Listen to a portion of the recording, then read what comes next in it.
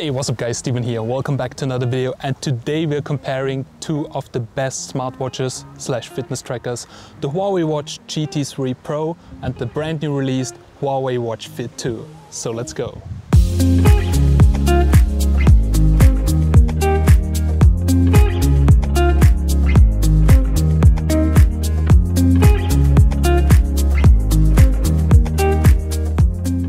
Well guys, here we go. Here's the Huawei Watch GT3 Pro and here we have the Huawei Watch Fit 2. Now over the recent years Huawei has released so many great wearables, fitness trackers, smartwatches, so it's a little bit hard to understand the differences. Now there's a new one, the Huawei Watch Fit 2, and many of you guys have asked me, hey, can you do a video, can you also compare it to the flagship product like the Huawei Watch 3 Pro or the GT3 Pro? And well guys, today we are doing it. I'll show you the differences and what you actually get with the new Huawei Watch Fit 2 and what has improved and how close it really comes to a full-fledged smartwatch like the GT3 Pro. So let's go and let's do some comparison. Well guys, let's get started with the obvious things, and this is the design. So the Huawei Watch Fit 2 comes in this rectangular design. Now the shape is pretty much like a smartphone screen, so it's kind of nice to have this smaller kind of smartphone screen on your wrist, while the GT3 Pro, for instance, all the circular Huawei watches, they come in this circular design, also really beautiful display. We have here the 46mm version of the Huawei Watch GT3 Pro titanium version. Now if you compare the weight, so there's a huge difference. If you may want to get the Watch Fit 2 if you like slim and light fitness trackers, the Watch Fit 2 weighs only the active edition 26 grams without the strap, while the GT3 Pro weighs approximately 54 grams without the strap.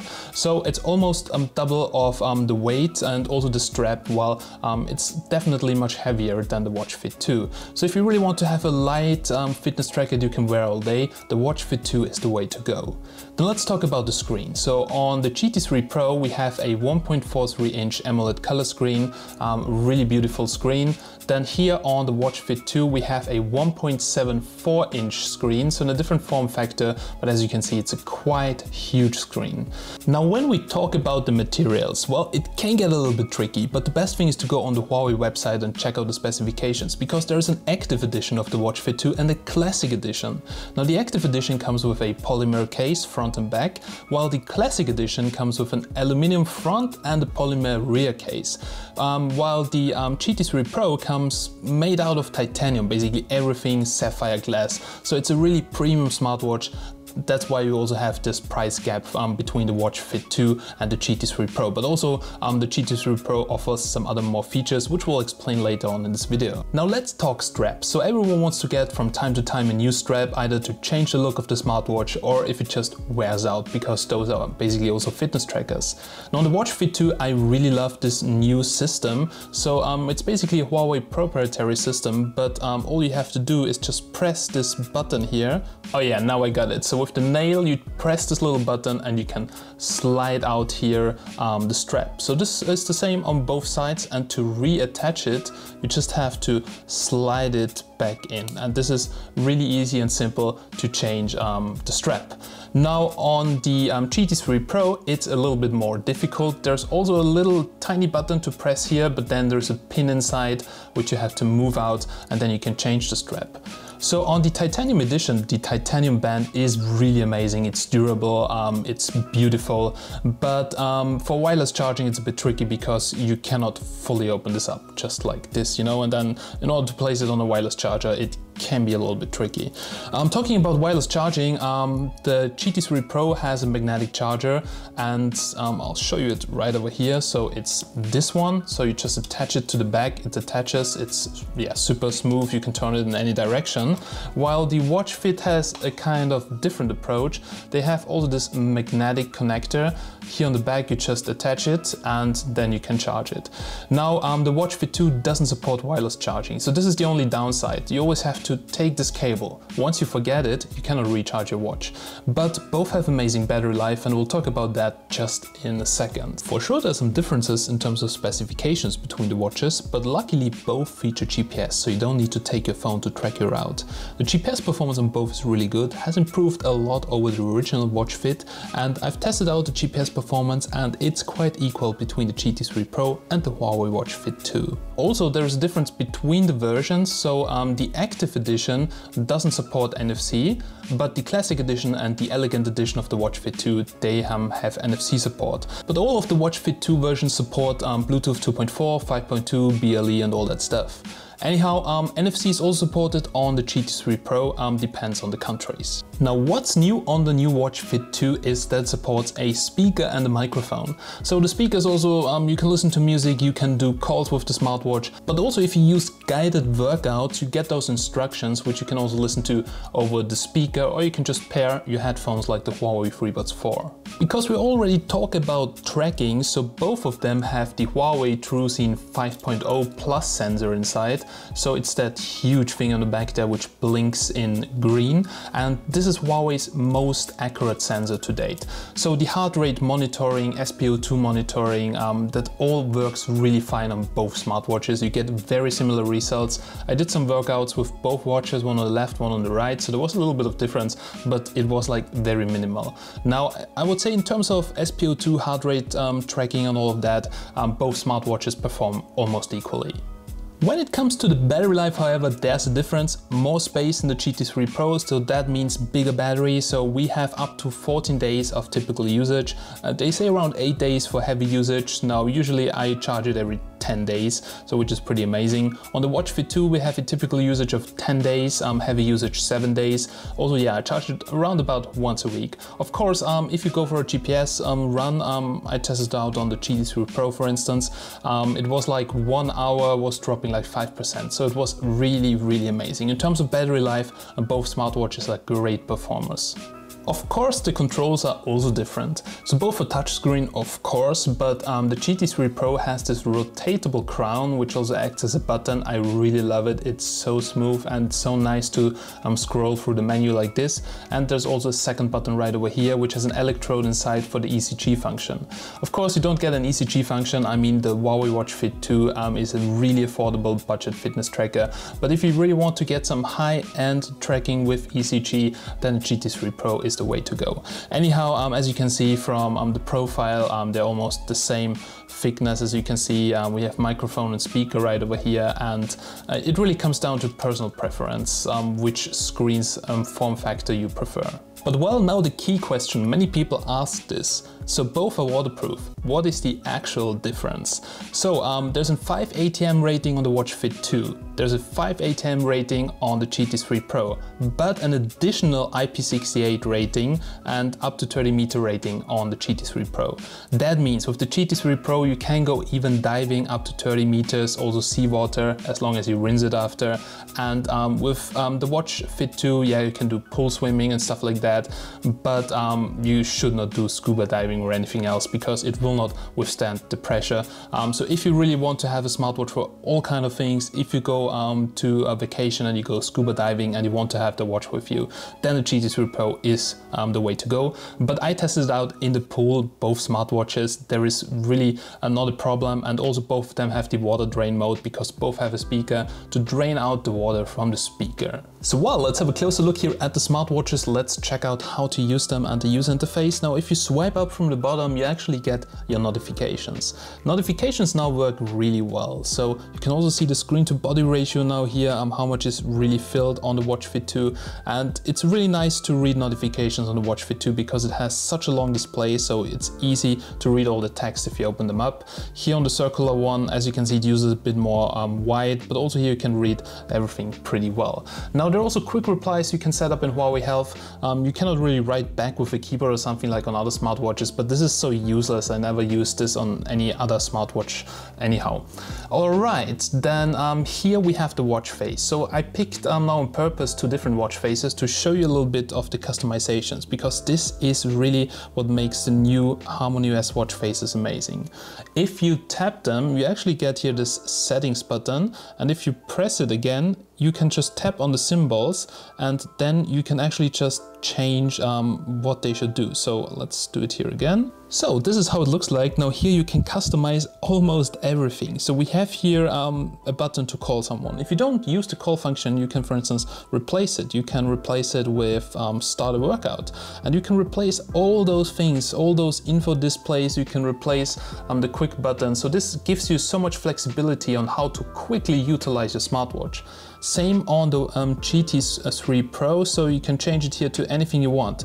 If you, for instance, often use the ECG function, so yeah, now you can see the notifications. They are working really, really well. If you, for instance, use an ECG function a lot, you can bind it to a button right over here. So you have plenty of quick buttons directly on the watch face, which is literally amazing.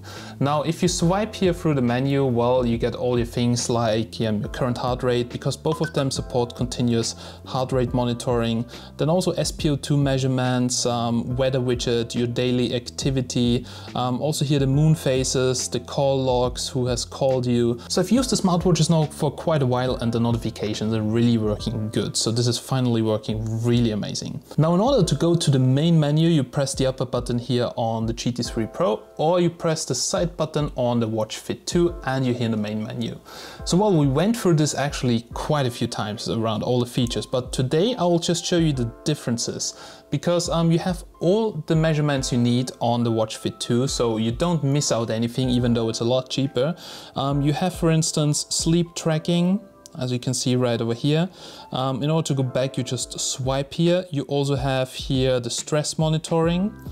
Then you have a compass, you have also, where is it? I just need to find, right over here.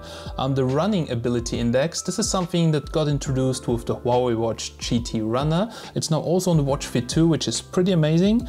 And we also have SpO2 right over here, so you can start to measure right over here with the quick toggle.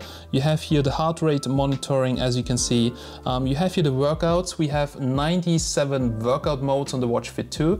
You have a couple of more workouts on the GT3 Pro series, but this is also because it supports, for instance, diving and stuff like that, because it has the IP68 rating. Of course, both smartwatches support sleep tracking, and here's something that's really at least more comfortable for me in the Watch Fit 2, and this is sleep tracking, because it's much more lightweight. So the weight really makes a difference if you use it at night, because sleeping with a heavy watch or heavier watch like the GT3 Pro is not that comfortable like with the Watch Fit 2. So if you do a lot of sleep tracking, the Watch Fit 2 is really a great option, because it is so lightweight, especially in the active version, which is even more lightweight. Now, as you can see down here, here's several apps installed, and this is because it now has access to the app gallery. And right over here we have, for instance, pedal maps, so navigation. You can install it on the smartwatch, so it's not installed by default, but you can just push it from the app gallery to the watch. And you also have things like calculator, so you can calculate things, and there will be more apps in the future to install on the Watch Fit 2, of course. Well guys, as I've told you before, the Watch Fit 2 has a speaker, so that means you can play music directly on the watch.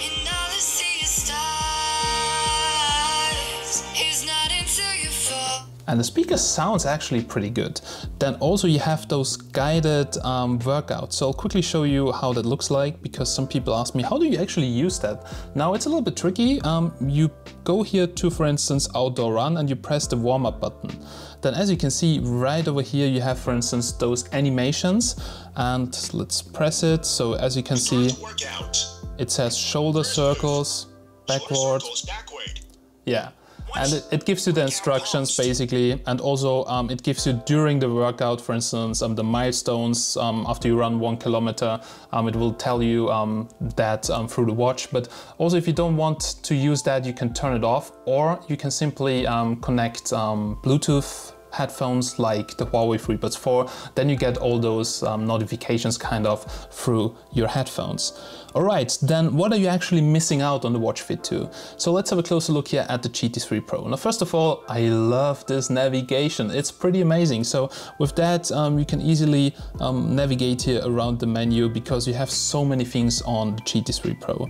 So the GT3 Pro has the LT measurement, for instance, which you can see right over here. So this is missing, the skin body temperature is missing, but to be honest, this is not really something I've used a lot or basically tracked a lot. Now it does tracking automatically, but I don't know what to do with that value, you know.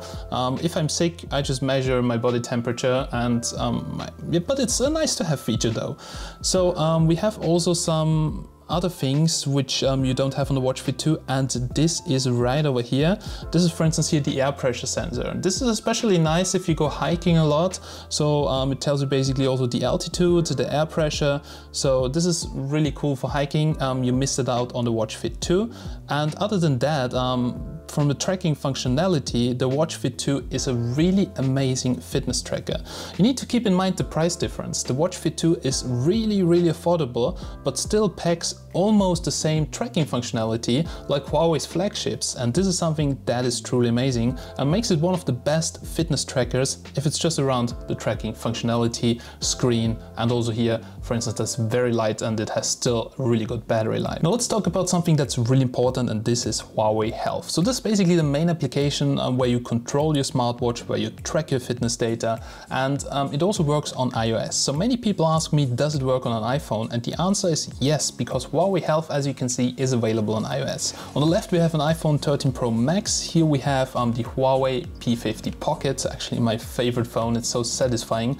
And here you can see the app. It looks a little bit different, the features are also a little bit different, and we'll talk about that just right now. Alright, and also something very important to mention, if you have an Android phone and you have Huawei Health, then you should download the latest Huawei Health application, because in the Google Play Store there is no update for it anymore. So if you open up Huawei Health, you will get a message that you can update it, so please make sure to update it to pair the new smartwatches. This is really important because with an old version of Huawei Health you cannot pair the new smartwatches. So this is only for users on Android smartphones, which is not a Huawei smartphone, because on iOS it actually gets the updates directly through the App Store. So now let's check out here the first tab, which is the Health tab. Here, if you swipe down, you can actually synchronize with the smartwatches, so that's pretty easy, but it also automatically synchronizes.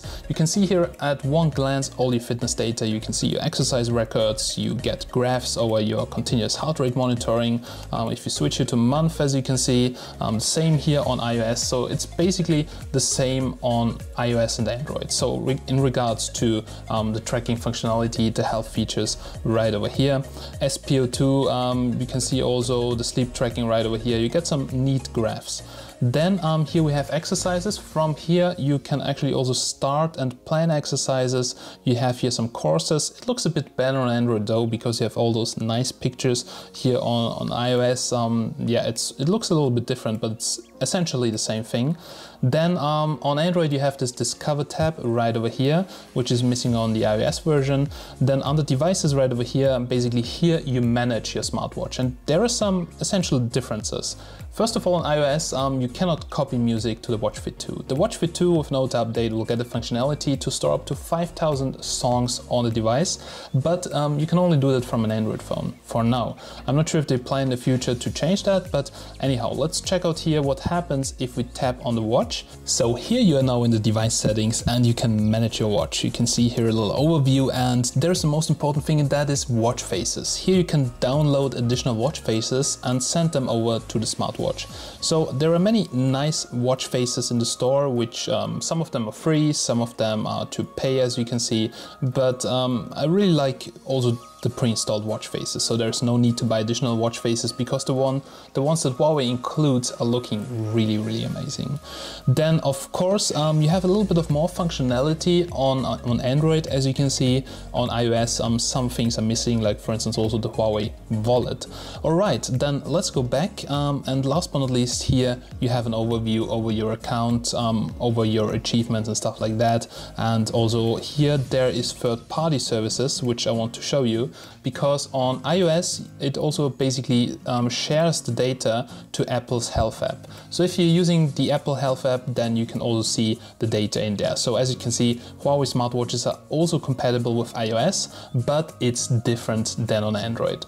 So well guys, that are basically all the differences between the Watch Fit 2 and the GT3 Pro.